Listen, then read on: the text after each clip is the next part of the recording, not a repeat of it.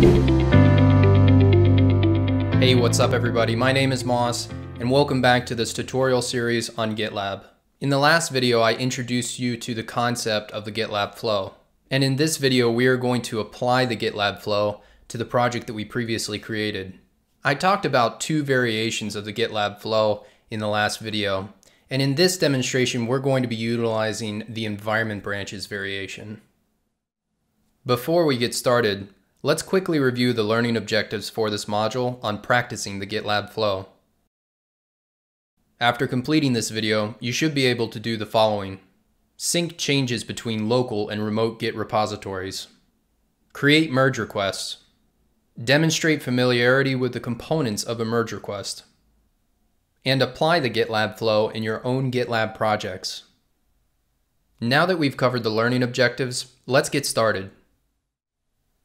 Okay, so I'm on the home page of my GitLab account, and if you haven't already, go ahead and sign into your GitLab account. And once you've done that, we're going to navigate to the GitLab project that we created in a prior video. When I created that project, I called mine Moss Test Project, and I'm gonna open that project up. Now you might remember from the previous video when we created this project. After creating the project, we also created an issue within the project. And let's navigate back to that issue. It's under the issues section and then list. And then we only have this single issue in the project called modify the project Readme. So let's open that issue up. I mentioned earlier that the GitLab Flow should begin with the creation of an issue. An issue helps define the scope of work that needs to be completed. And the scope of this issue is not well defined right now. It just says modify the project Readme without any additional information to specify what should be modified in the Readme or how it should be modified.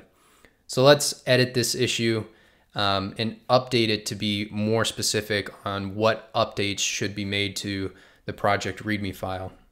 So to edit, I'll select the pencil. And I'm going to use some Markdown syntax that we haven't seen yet. So if you want to create a checkbox that you can check with Markdown, you can use hyphen, open bracket, space, close bracket, and then text. So temporarily I'll just put hi. And then if I preview, I can see that next to hi is rendered a checkbox that I can select. Now I can't select it right now because I haven't saved the changes, but you can use this in issues to create like tasks that you can check off within the issue.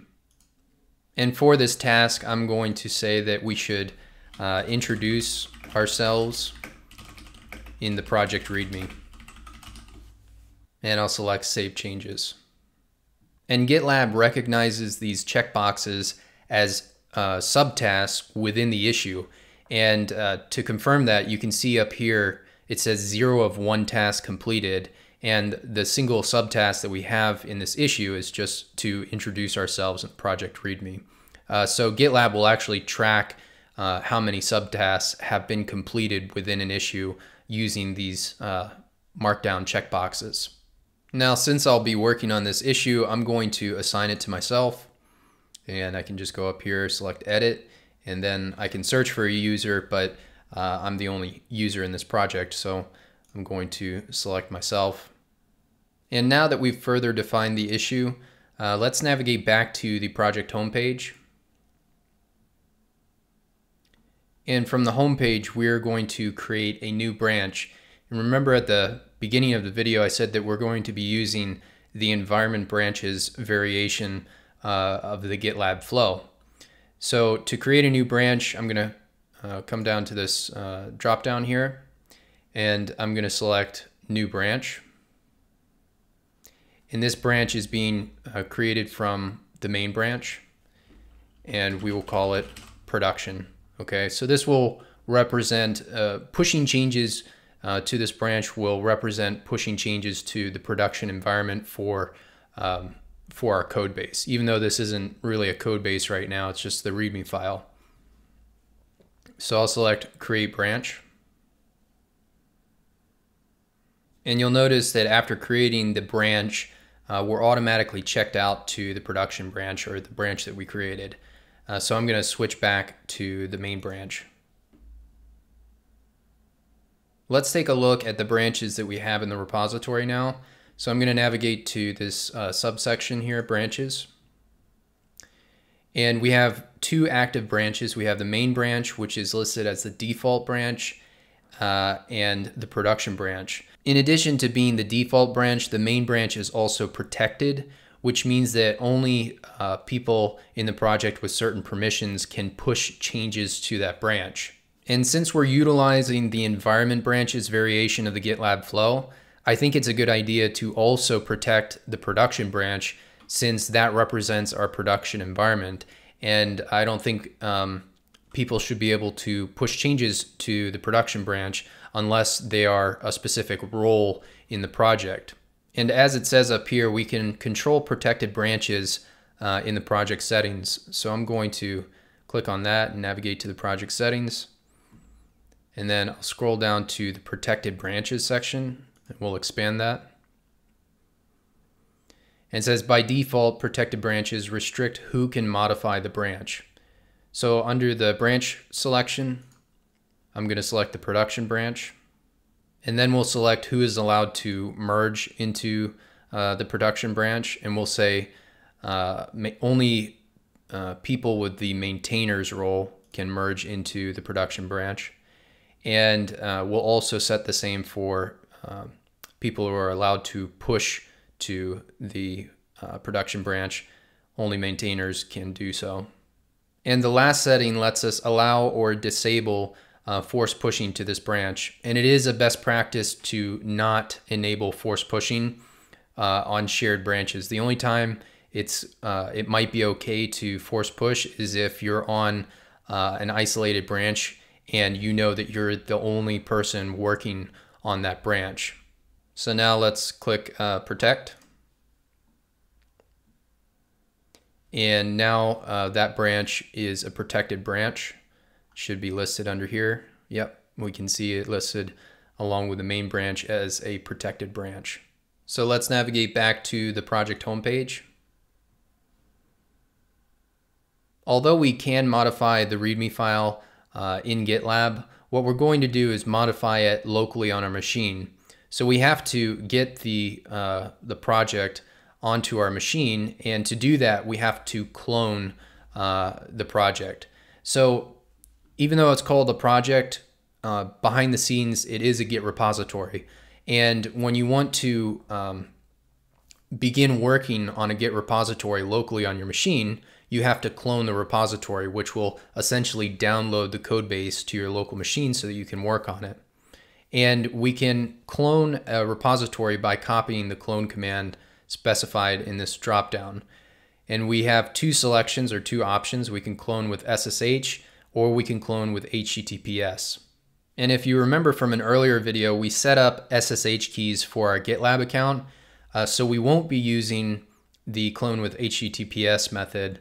We'll be using the clone with SSH method instead. So I'm going to select this copy URL button. And now that it's copied to my clipboard, I'm going to open up my terminal. And in my terminal, I'm going to paste the command, or rather the SSH URL of the repository, or of the GitLab project. And then I'm going to preface it with the command git clone. So the git clone command is what we use to copy a Git repository from the remote source down to our local machine. Okay, so after git clone, we just specify the remote repository. So I'm going to hit enter. Okay, and it looks like it successfully downloaded the project, and it created a directory called Moss Test Project. So if I do an ls, I have Moss Test Project, and if I cd into it and I list all of the files, I have the .git folder, so that tells us that we are inside of a Git repository, and we have the single README file that's in the repository. If I do a git status, I'm checked out to the main branch The reason I'm checked out to the main branch after cloning is because it's the default branch. So whatever the default branch is, when you clone that Git repository, you will be checked out to that branch. So to begin the GitLab flow, I have to branch off of the main branch into a feature branch. So that's what I'm going to do now. And I'm going to use the git checkout command. To create a branch, I can use git branch to create the branch, or I can use git checkout with the -b option, which will create the branch and check me out to that branch in one command. And we'll call the branch readme -introduction. Okay. And you can see in the output it says switch to a new branch readme -introduction. And if I do a git status, I can see that I'm on the readme -introduction branch. And now that we're on a feature branch, we can begin making modifications to the code base. And in this case, we're not modifying code, we're just modifying the README file. And to modify the README file, I'm going to open it up in Vim, but feel free to use whatever editor you prefer to modify the file in. So I'll say Vim and then README. And under the first header, I'm going to put a subheader. Okay, so a Markdown subheader using 2 hashtags. And I'm going to call it introduction. And under the introduction section, feel free to put whatever you like. For me, I'm going to put my name. So I'm going to say name, Moss, and then activities I like to do. And I like to mountain bike and play tennis. Okay.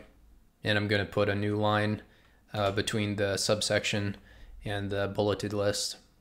Okay, so now let's save and quit the file. Okay. And I'm going to do a git status.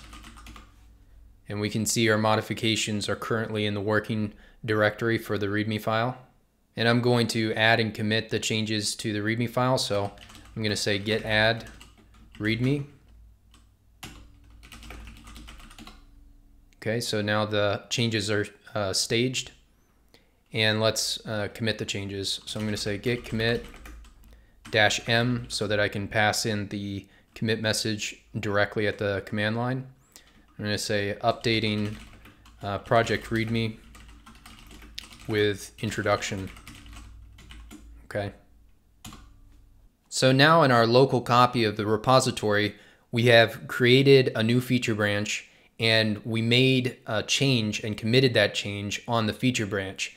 But neither the branch or the change that we made on that branch is currently represented in the remote repository. So if we were to navigate to GitLab and I refresh the page, we're not going to see the branch that we just created or the changes that we just made to the repository.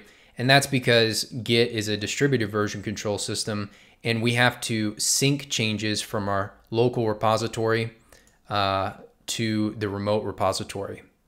So if we're syncing changes from our local repository to the remote repository, we have to push our changes, and we would use the git push command to do so. However, if we're syncing changes in the opposite direction from the remote repository to our local repository, then we pull changes, and we do that using the git pull command. Now right now there's no changes from the remote repository that are not in our local repository, so we don't have to do a git pull. But there are changes locally that we should push up to the remote repository. So we're going to use the git push command. And since this branch doesn't exist yet on the remote repository, the readme-introduction branch, we have to pass in the -u option and specify the name of the remote, which by default is going to be origin.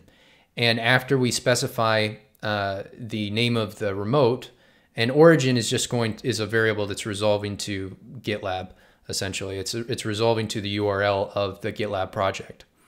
After we've specified the name of the remote, we specify the branch name. So we're going to say origin and then readme-introduction. Okay, so we're pushing our changes, the commits that we made from our local branch up to GitLab, and we're also passing in the -u option to tell GitLab to create the readme-introduction branch. So I'm going to hit enter. Okay, and in the return message, it does confirm that the changes were pushed up, and then it also tells me that I can create a merge request from the branch that was just created in GitLab. And you can see down here as well that it specifies that there is a new branch. Okay, so let's navigate back to GitLab and confirm that. So I'll refresh the page. And you can see in the top message here, it says you pushed the readme-introduction branch. And in the drop-down list, we can now see that branch as well. And if I were to switch to the readme-introduction branch, we should be able to see the changes in the README file. And you can see under the project name, we have the introduction section and the bulleted list with my name and the activities that I like to do. Okay, so the changes were pushed up successfully, and from here we can actually create a merge request, and it suggests creating a merge request here as well. So I'm going to go ahead and select create merge request. And on the merge request creation page, you can see in the title is automatically generated from the latest commit message on the README introduction branch. So if I open the terminal, you can see where I entered git commit. That was my commit message. Okay, and I'm going to leave the title as is. The other thing to notice is the branch that we're merging into. It says from readme-introduction into main. So why is the main branch chosen as the branch that we're merging into? It's the default branch. So not only does that mean when we clone the repository that will automatically be checked out to the main branch, but also when we open new merge requests, we'll automatically be merging our feature branch into the default branch, which in this case is the main branch. And this also follows the guidelines of the GitLab Flow as well. The feature branches are supposed to be created off of the main branch and then promoted to main and then to some number of pre-production branches before being merged into the production branch. And in the description of the merge request, I'll be a little bit more descriptive about the change. I'm going to say that updated the README to include my name and activities that I like to do. Okay. Now, if we take a look at the fields below the description field, we have an assignee field, and I'm going to assign this merge request to myself. And then we have a reviewer field, and in this case, I can only assign myself as a reviewer, but ideally you would always want a second pair of eyes to review the code changes that you're submitting in a merge request. But in this case, I am going to select myself as the reviewer as well. And then we can specify the milestone, if there is a milestone associated with this merge request. And we can also add one or more labels, project labels, to this merge request as well. So this is labels are used as a way of kind of categorizing changes. So for instance, maybe if this merge request was changing the UI of our application, we would have like a UI project label that we could add to this merge request as kind of a tag that is searchable if someone were to search merge requests in this GitLab project. And then the last two options are merge options. And the first of which is automatically selected, which is delete the source branch when the merge request is accepted. And in this case, we are going to leave that checked because we're merging a feature branch into the main branch. And feature branches are supposed to be short-lived. They shouldn't be long-lived branches like the main branch and the production branch. So we will leave that checked. For the second option, squash commits when merge request is accepted, this one we will leave unchecked. But squashing commits can be a useful feature. Basically what it means is that, let's say you had 100 commits, and maybe there was a large percentage of those commits where you were just fixing small things like adding a semicolon to the end of a statement or adding a comment here and there. It would be useful to reduce the number of commits, and to do that you can squash one, two, or more commits together into a single commit if you wanted to. But I'm going to leave that option unchecked, and I'm going to select Create Merge Request. Okay, so after the merge request gets created, we're brought to this page with 3 tabs of information: the Overview tab, the Commits tab, and the Changes tab. And in the Overview tab, we have kind of a summary of all of the activities that are happening in the merge request. The Overview tab is really where the conversation about these changes will happen. So we can see the description of the merge request, and in addition to that, we can see other events like where I requested a review from myself, and I also assigned this merge request to myself. We can add comments from this page as well, and we can also control the workflow of the merge request on this tab as well. So from this Overview tab, we can approve the merge request, and we can also proceed with merging the branch into the main branch as well. And the Approve button is available to me because I'm assigned as a reviewer of this merge request, so I can review it I can approve it since I am a reviewer. But you'll notice that next to it says approval is optional. And for the free tier of GitLab, you can't enforce approval before a branch is merged. But if you have a higher tier of GitLab, then you can, there's a setting where you can enforce that one or more approvals have occurred on a merge request before it can be merged. So this merge button would be grayed out if that feature was enabled, or if that setting was enabled. And if I scroll up and select the Commits tab, I get a list of all of the commits that are included in this merge request. And then if I select the Changes tab, I can see a diff of the changes that are included in this merge request as well.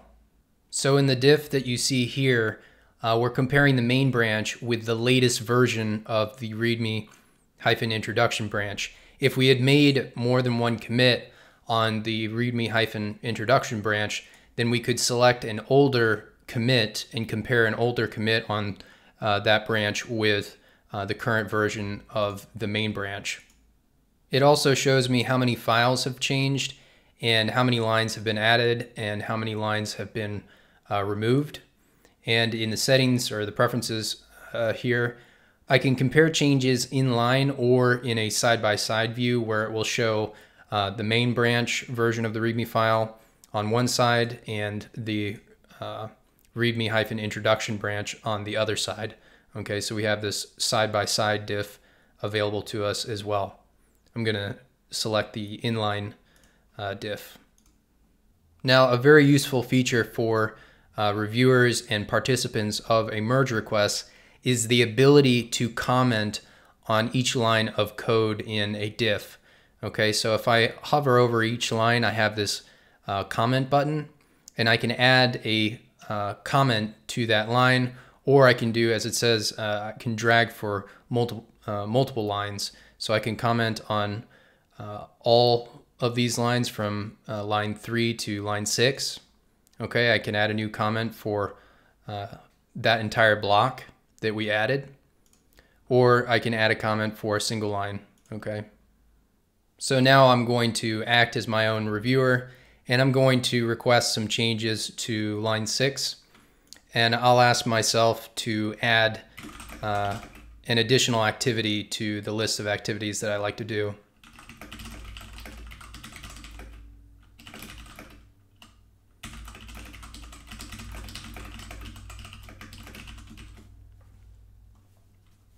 Okay, and I can either start a review or just add a comment. And since I'm requesting changes, I'm going to select Start a Review. Okay, and it says submit review, and I'm going to do that. And now that that review has been submitted, I should be able to see it on the, not only in the diff in the changes tab, but I should also be able to see it in the overview tab as part of the activity. So if I scroll down, now I can see that I started a thread on the diff, and I can see the comment that I added here. And since I requested changes, I, as the creator of the merge requests, should make those changes, those requested changes. And then when I've done so, I would select resolve thread to indicate to the reviewer that I did make those changes. So I'm going to go ahead and make the changes that were requested on the README file. And I'm going to make the changes locally and not in the editor. And when we make changes locally and we push them after a merge request has already been created for a branch, those changes will be automatically associated with the open merge request for my branch. So let's go ahead and navigate back to the terminal. And I'm going to open the README file in Vim. And in the activities line, I'm going to add one more activity.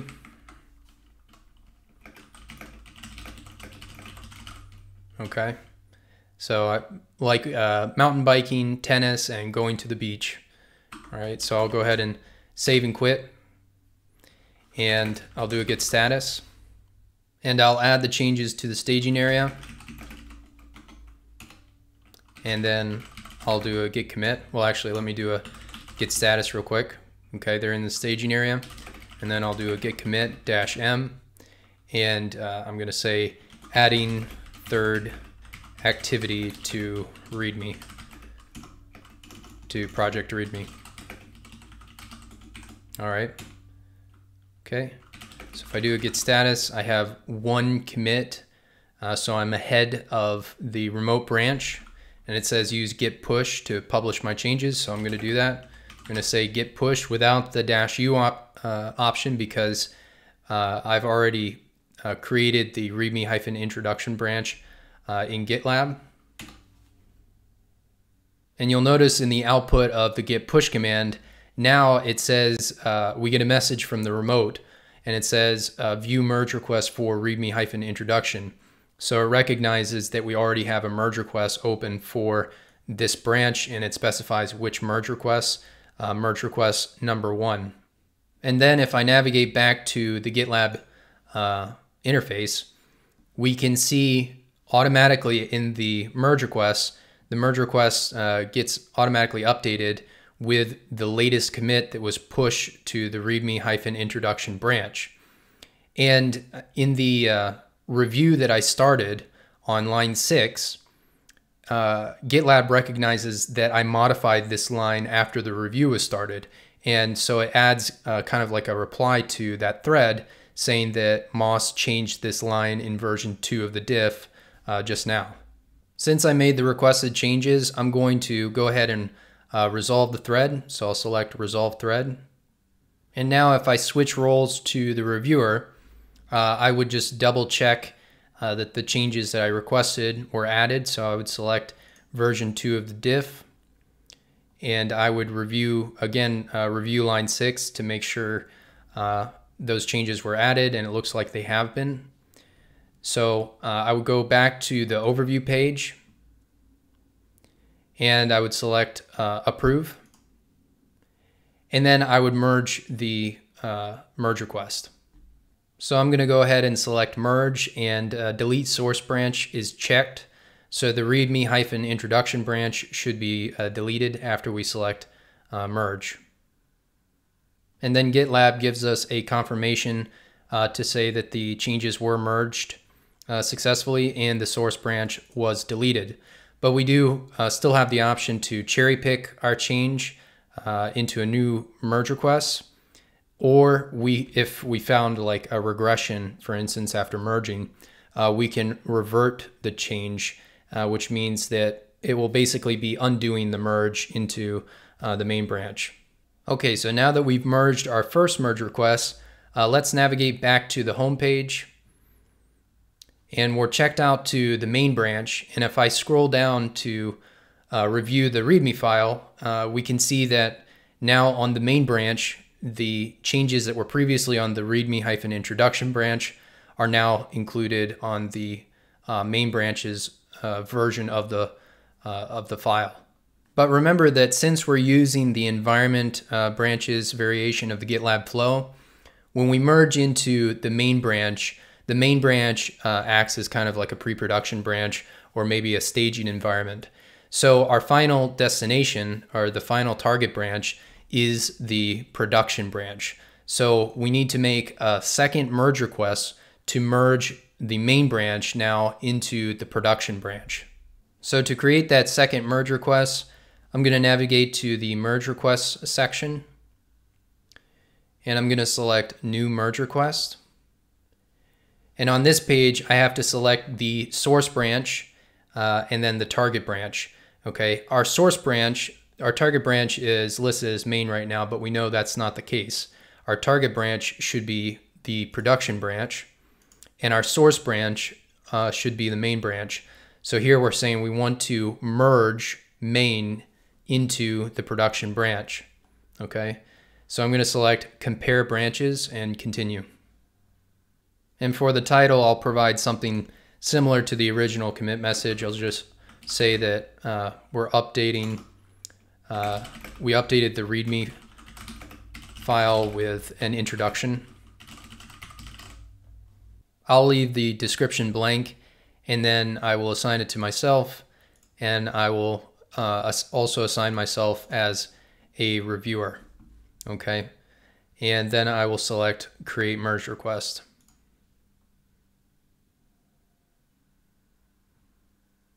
And for this merge request, I'm just going to directly approve and merge it. But it is important to note that for every merge request that we create between two branches, that when a merge request is opened, it should trigger automated testing. And as changes are promoted up through pre-production branches and they get closer to being merged into the production branch, the scope of testing broadens at each level. So when we have a merge request open from the feature branch into the main branch, our scope of testing will likely be smaller than when we're merging the main branch into the production branch. So we'll go ahead and assume that automated testing was completed when this merge request was opened, and I'm going to select approve, and then I'm going to select merge. And merging these changes into the production branch essentially means that we are cutting a release. And to formalize that release, what we can do is create a git tag. So I'm going to navigate to the repository section, and then I'm going to go to tags. And currently we don't have any tags in this repository, and I'm going to select new tag to create one. And I'm going to use semantic versioning, and I'm just going to say v1.0 for the tag name. And then we are going to create the tag not from the main branch, but from the production branch, since it represents our production environment. And the tag can optionally have a message associated with it. I'm just going to say this is the first release. And under the release notes, I'll simply say updated the project README with introduction section. Okay. And then I will select create tag. And now that we've created this tag, it should have also generated a release in the deployments section. So if I navigate to deployments and then releases, we will see version 1.0, and it gives us the ability to download assets of the source code. Okay, so now we've completed the GitLab flow, but there is one last step that we need to do, and that is to sync our local repository with the remote repository. Right now, the remote repository has commits that the local repository on my machine doesn't have. So we need to do a git pull from the command line to sync the remote repository with our local repository. So I'll navigate to the terminal, and in my project I'm going to first do a git status.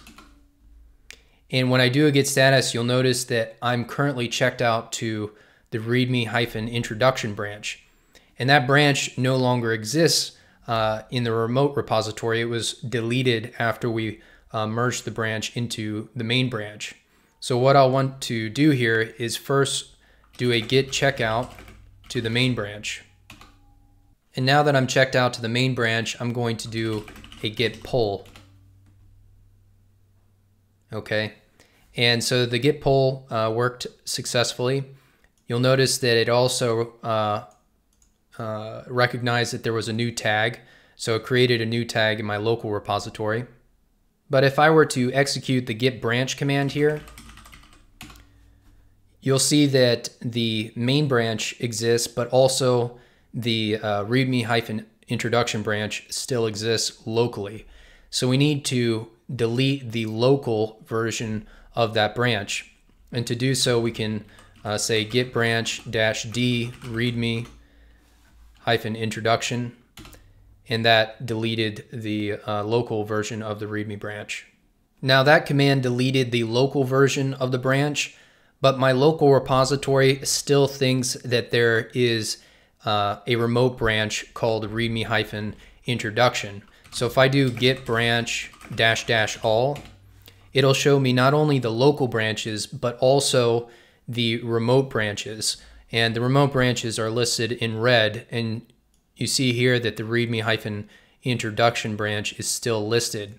And to update this list of remote branches, we can pass in an option to the git pull command called --prune, and this will prune remote branches from this list. So I'm going to hit enter here,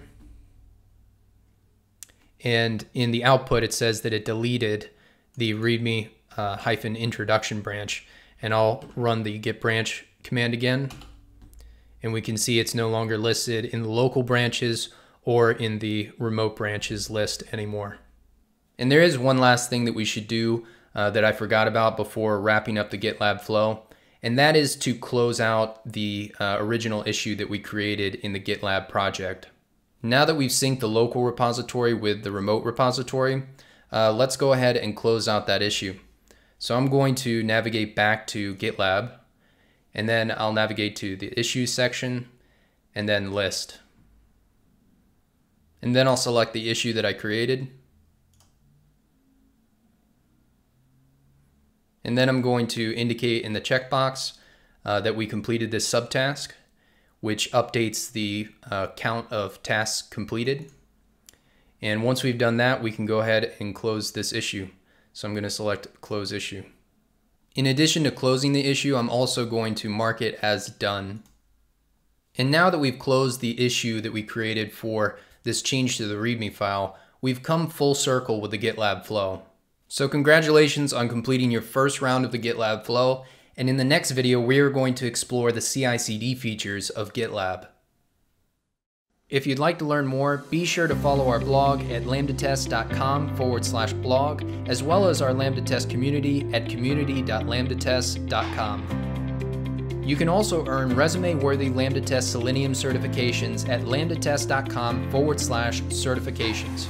See you in the next video.